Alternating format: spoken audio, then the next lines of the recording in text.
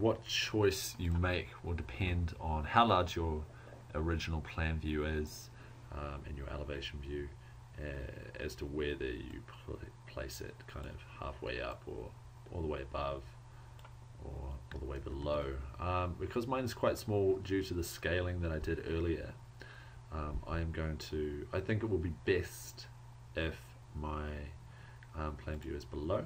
I'm also going to bring this down slightly and just extend those lines down, because remember, that's where my viewpoints are. Okay. Now what I might do here is I'm just going to start naming or labeling a few things. We're going to introduce the idea of layers for this as well. So I'm going to click on my Layers tab. If I don't have my Layers tab, I can click on Window and I'll find Layers in there. So anything in terms of these little tabs, palettes, if you can't find it, go to the Window menu. So create new layer. I'm going to double click on it and call it Labels. Click OK.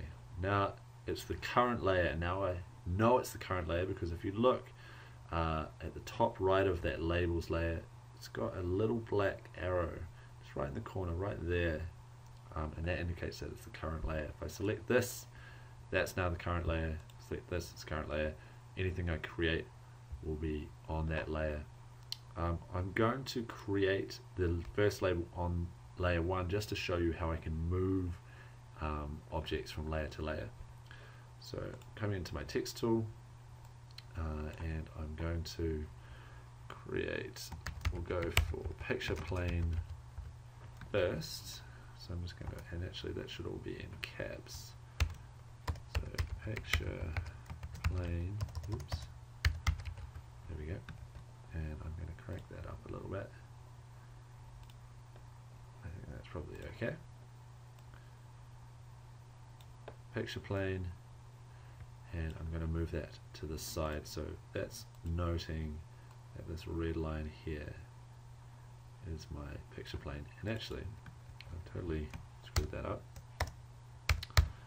Picture plane is labeled with a P and a P. Much easier. There we go.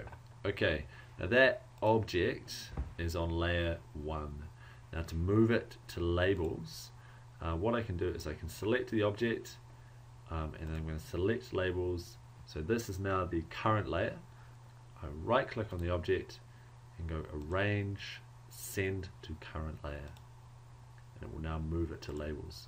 So if I hide the layer labels, PP has disappeared. Yep, that's one of the advantages of using these layers. I'm going to use that for our reference lines as well.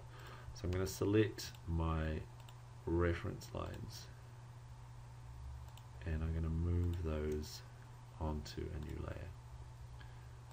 I'll call that reference lines. And I can just right click with those selected, and reference line is my current layer, send to current layer. Okay, so now if I ever want to just see what's going on and kind of clear things up, I'll be able to remove those easily. Okay, so I'm going to go ahead and label everything else. Okay, we've got one final reference line to put in. It is something called height line. Now I'm just going to show you an example. So this is the desk example that we saw that we were so very impressed with. Now this is your height line here, and what it does is it comes off our object, comes along that angle, hits the picture plane, and then comes down. And what happens is we take our heights out from the elevation, and where they intersect the height line, they then project along the line coming back to the viewpoint and out, and that's how we get our object. Yep. So it's kind of like we do when we do our orthographic. We join up our plan and elevation views to get that third view. We're doing a similar thing here, but in a slightly different way. We're using it to get our perspective. So we need to get our height line.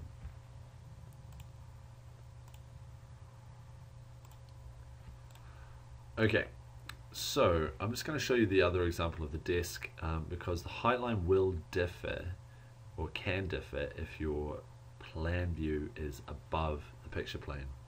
So let's switch to the other view. So here the plan view is above the picture plane, and you see when progressing or taking our line down to the picture plane, because the object or the plan view already touches the picture plane, we can just bring that straight down. Yeah, we don't need to worry too much, and the elevation just syncs up. So that is a little bit easier, but we're not getting the detail that we need in this small view. So what we've done is we've brought the plan view below the picture plane and brought that height line back up along the angle and then down. Yep, and we're just bringing that elevation, bringing those lines out, hitting that height line, and then projecting along our vanishing point lines, our vanishing lines, converging lines. Okay, so that's how we're going to do it. This is how we are going to do it because our plan view is also below the picture plane because we're looking to get a slightly enlarged perspective view.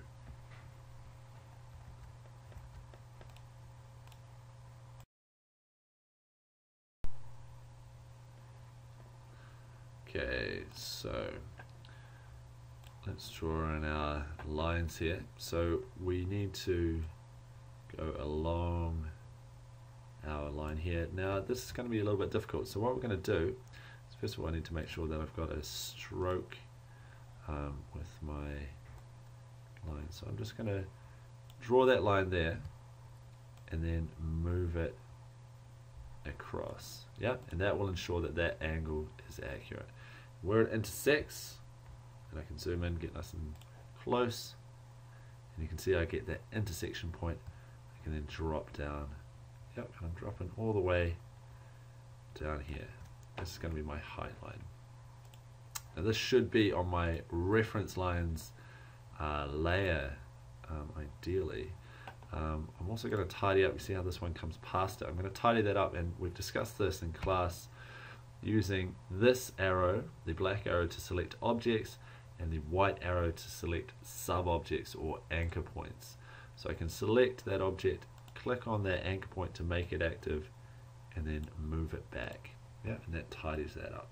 And that will help you with a lot of tidying up in the future as well.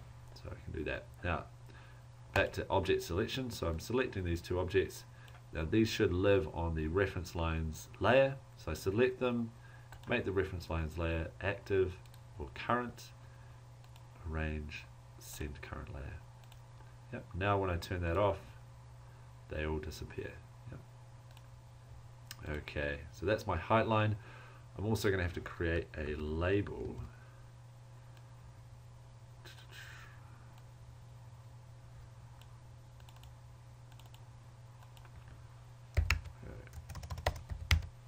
Height line.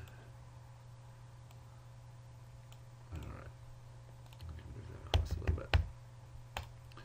Okay, so there is my height line.